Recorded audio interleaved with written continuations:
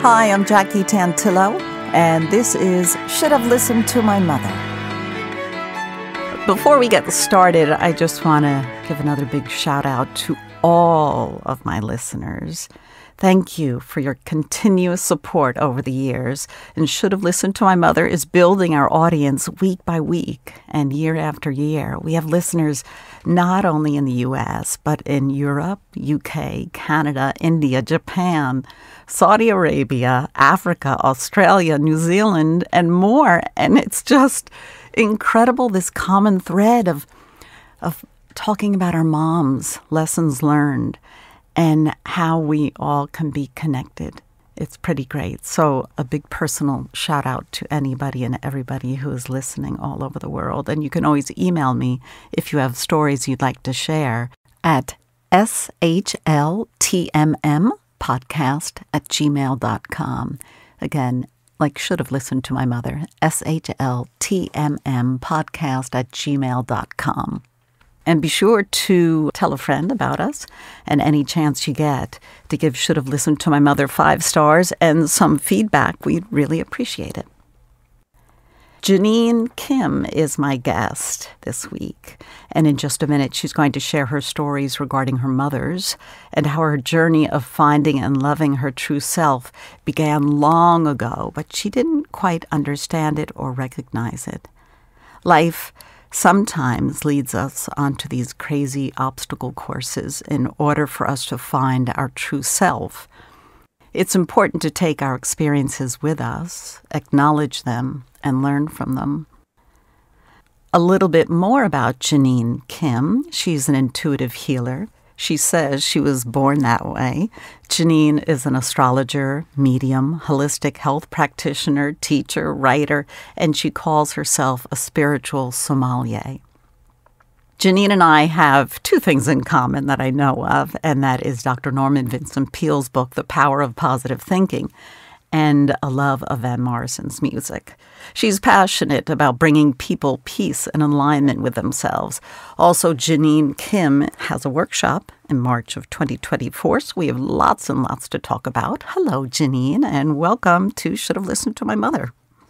Hi there, Jackie. Thank you so much for having me. I love the whole concept of this podcast, so I'm grateful to be here. Thank you. And we were chatting briefly before we started the interview, and when I try and find guests for this show, I don't always know if they have a particular relationship with their mom, as I say, good, bad, or indifferent. But I'm drawn in, and I do a lot of research to find out what kind of person they are and what their journey has been. And it just so happens that Jeannine has a lot to share with us today. So I mentioned earlier that you have two moms. How about if we start there? You have a biological mom and an adoptive mom. I do. I absolutely do. And the story that I have with the adopted mother, I know so many people nowadays have kind of like that multiple mother situation. But mine begins back in 1967, where, back then, if a woman became pregnant out of wedlock, it was frowned upon. So my biological mother had to hide away in a home for unwed mothers and kind of sit in what that meant for her. And then, of course, once she gave birth to me, then she had to give me up. It was just the way it was for them back then. And coming from a strict Catholic upbringing, my grandfather would have it no other way. So they sent me off to the Cradle, which is a beautiful place in Chicago, still there today in Evanston. And back in the day, they kind of held the babies back for a while to make sure they were on track and everything was okay before they went to their families. And there was quite a few of us back then. So, I was there for a while, and then I went home to my adoptive mother, and I was raised with her. So your biological mom's name is Ellen, you mentioned earlier to me, right? Right, yes. And your adoptive mom's name? Is Carol. Okay, and are they both with us still today? They are. They both are. Wowie kazowie. So, okay, you are adopted. Yes. And do they have any other children, the couple that adopted you, or were you there first? Yes, I was her first. I was my mother and father who raised me. I was there first. And then they adopted one other after me, my brother John, and then they had two more after that. And my mother, who adopted me, they had tried for years, my parents, and they lost quite a few babies, sadly, and which is what led them to adoption. But then once she had us, out came my other brothers. So I was raised, I was the oldest girl with three younger brothers, one whom is adopted as well, but we are not biologically related. Okay, so for simplicity, you refer to your adoptive mom and dad as your parents. Yes. Okay, just so we know. So you grew up in Michigan? In Chicago, south side of Chicago. Close, very close. Mm-hmm. It was a normal, happy childhood until things started getting kind of funky. Is that how we? That's isn't that how it goes? Life happens, right? Well, it was. My parents brought for me an amazing home, roof over my head, food in the belly, nice clothes, all of those things. And yet, the trauma of what they had to incur, again, remembering the context of the time, no support, when you go through the traumas, mentally, emotionally, physically, spiritually. And so that built up over time, and it kind of collided in my teens. Even before that, there was just a lot of difference there. And I come in with my own wounds. When you're adopted, there's a whole bunch of feelings about yourself that, back then, especially if you had no place to put it, couldn't articulate it, it could brew inside of you in a certain way. But as years went by, it just became really rough. My mother, who raised me, Carol, we clashed, and she had a lot of grief and sadness within her, and some challenges, physical, mental health challenges that were just not being met. And so it was like, it just kind of dumped over onto me and a bit of the rest of the family as well. And so, one of the main, I was really thinking long and hard about kind of condensing down what my mother should have said, or what I take from that for your show today. And I often say that mother is mantra. Mantra is something that we habitually repeat, whether it's in our mind or in our nervous system or in our body. And what I extracted from both my mothers, actually, but the main outside one is the mother who raised me, is you are only good enough if you ... That was what I heard intuitively, empathically, emotionally, physically, and even verbally at times. You're only good enough if you ... And so those are the messages I received from both of my mothers. Say you had only been there one child, right? Right. Could it have been drastically different had she just had you or your brother?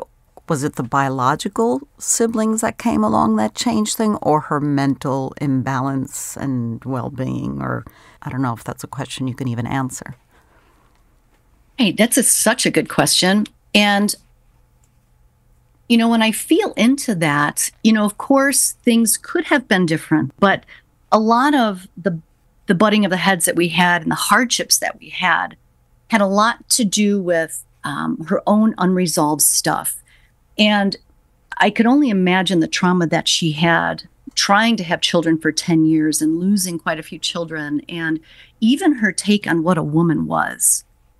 So who knows? Who's to say? There wasn't, a big disparity between my biological brothers being treated any more different than myself and my adopted brother. There was some inklings of that there, but that wasn't the overarching theme.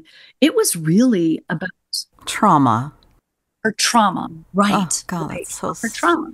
Yeah. Drastically sad. Emotional, hormonal, and mental, trauma. Okay, but that doesn't justify some of the things. Give us a little bit of the detail of some of the things that she made you do. I'll put it that way. Right. Well, I'm just gonna go straight to the big one. There was Yep. quite a few along the way, but I'm gonna give you the goods because here we are, and I pray that this story helps as well. So you're only good enough if you ... right? And Mhm. so there was so much about me twisting and turning who I was just to please her, just to kind of draw her in a different way, where I would get reflected back to me that I was good enough in any way. And so hit the patch of my teens, and mind you, this is the 80s. You know, we have all the movie stars and supermodels out there, but it was so much about my looks. And so I didn't look good enough. I didn't act right, and I became bulimic. Now, of course, it's how I also internalized things, but the amount of pressure and hardship, the words, the mental abuse was so tricky for me. I would hear things all the time like, girls are so bad, you are so fake, you don't know how to love anybody. Like this was just nonstop. These are your mother's words. My mother's words, my mother who raised me. Yeah, those were her words. And there was so much more to unpack there around that. But every move I made was based around that I just wasn't good enough. And so when I did have the bulimia, she panicked and she would say, you're gaining weight. Let's go to, Weight Watchers was around at the time, and they had like these little stickers you would put on in their books. And I was so embarrassed to go there. And I would instead go to my best friend's house and we'd steam the sticker off. Like her mom would let us steam it off her Weight Watchers book and to put it on mine so I wouldn't get grounded or in trouble for not going. But then ultimately she brought me to plastic surgery in the 80s. And it was a time where this wasn't a thing at all. And she hid it from my father. She hid it from my brothers. And she wasn't talking to me. And I agreed to do this. And then she'd pick me up from work or from school rather. And we would drive to that doctor's office in Oak Brook, fancy place. And she'd make me food. She'd wrap the foil. She'd be kind. All the goodness was coming because I was following her lead. This was after the procedure? This was before. This was like, yay, you're going to do this. Setting the trap, luring you in. Yes. Oh my God, you poor baby. I'm sorry. This is happening today. This is still happening today. I know. I'm so sorry. Okay, so she's luring you in. You're looking for appreciation and acceptance, and she's doing exactly what you think is love, and it's not. Wasn't right. And yet there I was getting the attention, the accolades, the affirmations, feeling somewhat of a sense of value. I remember being in the room, and I don't know where she got the money to do this because, I don't know. I don't know if I was like a free experiment for them. Like all these doctors and the students in their white coats were there. And there I am, in my underwear, a 16, 17-year-old girl just standing there being observed by these people, being said how fat I was in certain areas. And then, what they were going to do for the liposuction, which was pretty intense back in the 80s. And so that's what happened. And I went through with the surgery. And why did the doctor even approve of this? Well, right. This is, as a mother, God. I'm a mother. Exactly. But it's the what's the value system meaning? And even my biological mother, I met her on a whim because usually all documents are sealed and closed, but I found her. I sought her out, and she was same dilemma, full on depression. We could get into her a little later, but the main takeaway I received from her as well is that, in order to be accepted, you have to be sexualized in a certain way. You have to look a certain way. Your value is in the external. It's not in what you bring internally in any way at all.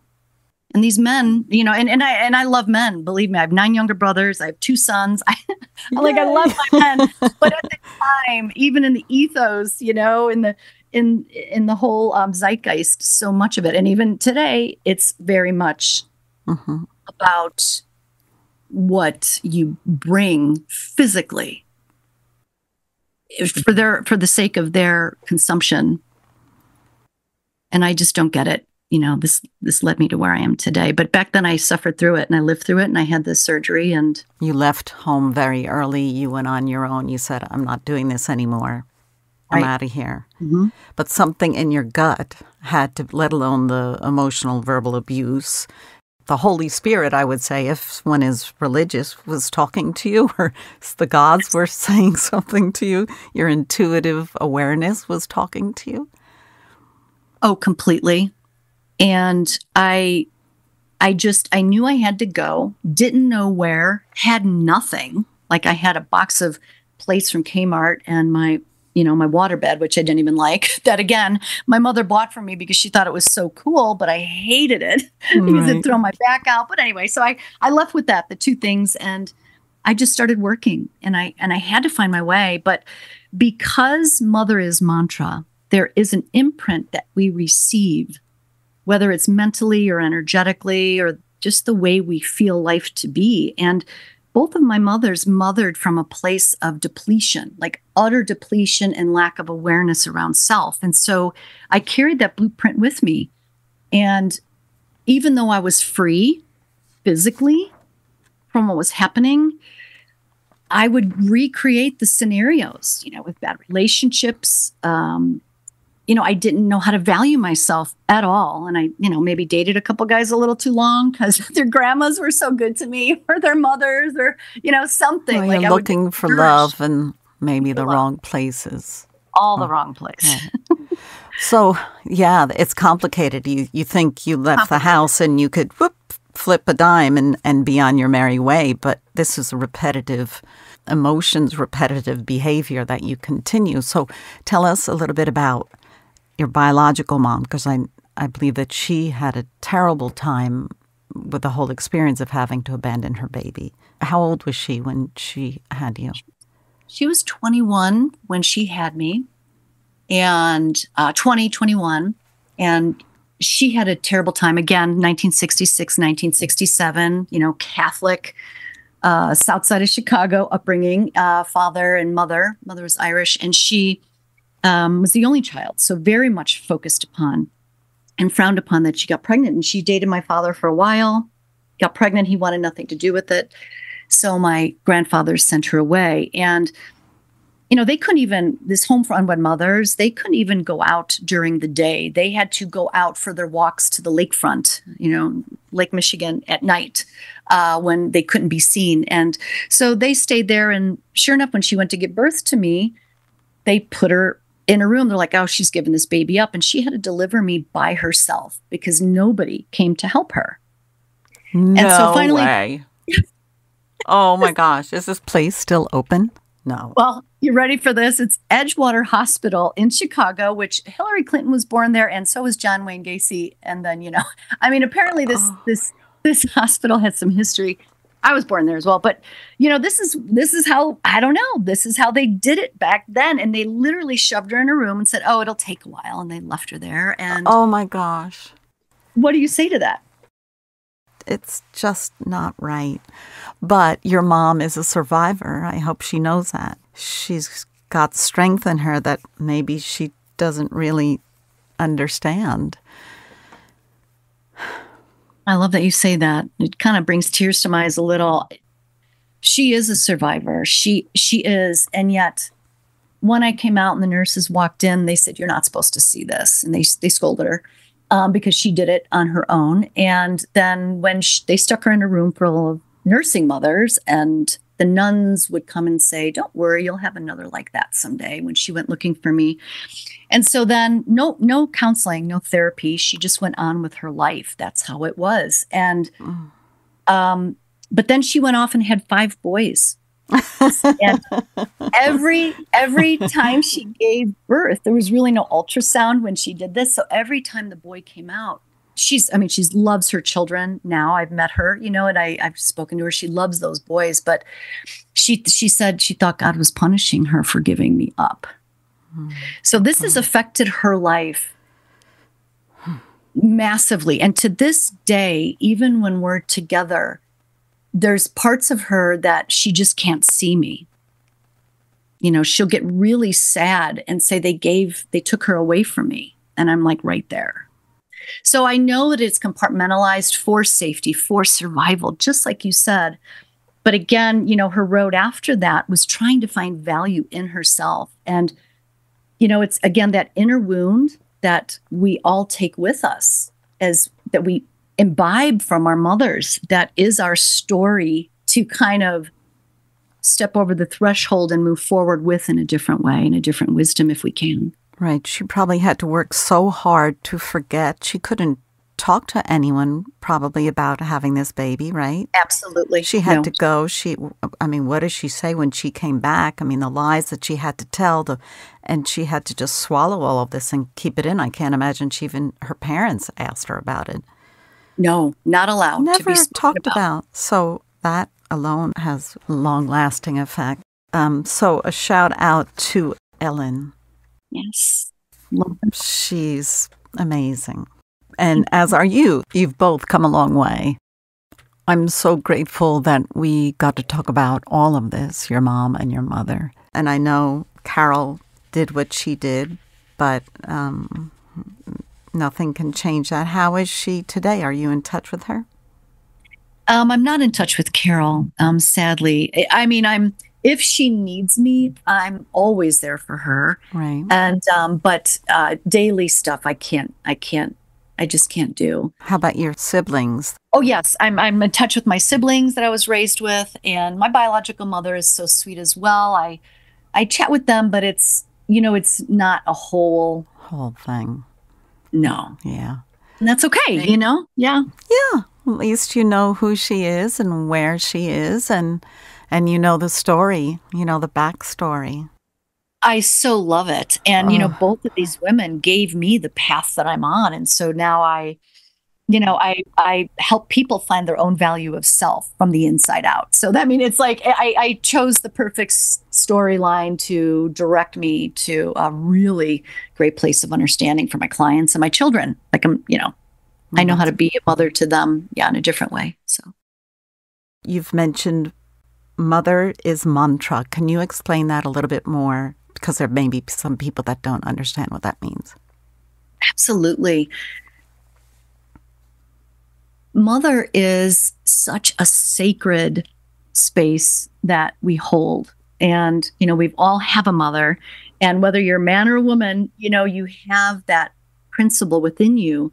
Because mother, we are steeped in the belly of our mothers. And that I'm a firm believer that everything is energy first. It is how I do my work, how I live as a being. And so when you're in that system, you steep in the belly, or when you're raised, by a mother, that environment, the mother is the nourishment. It is the first home. It is how you get met emotionally, physically, mentally, spiritually, or not.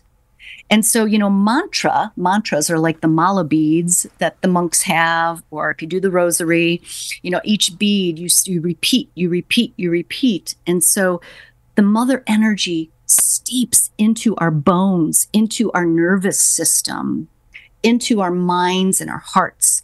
And even though the mothers may be gone, whether by death and we're sad, or, we leave them, or we're taken from them, whichever way, all of the above, they are still like repeating in our systems. And so when we come to learn that, we come to understand what that means for us, then we could, take a moment and say, well, what can I do with this feeling that mother is? The feeling, not just the words, but the feeling that mother is. Powerful stuff, Jeannine. It's pretty great. And that's just a tip of the iceberg. So your website, I want to make sure we get this out before we run out of time. Jeannine Kim, and Jeannine is spelled Jeannine. and Kim as in someone's first name, Kim. JeannineKim.com. You have podcasts that you do. You are on YouTube, Spotify, Facebook, Instagram. If you want to hear and see more of Jeannine Kim, just go to JeannineKim.com. And in the couple of minutes we have left, I know you have in March of 2024, you have a whole conference coming up, a whole workshop.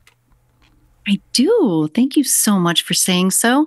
Yes, it's in Santa Fe, New Mexico, March 8th, 9th, and 10th.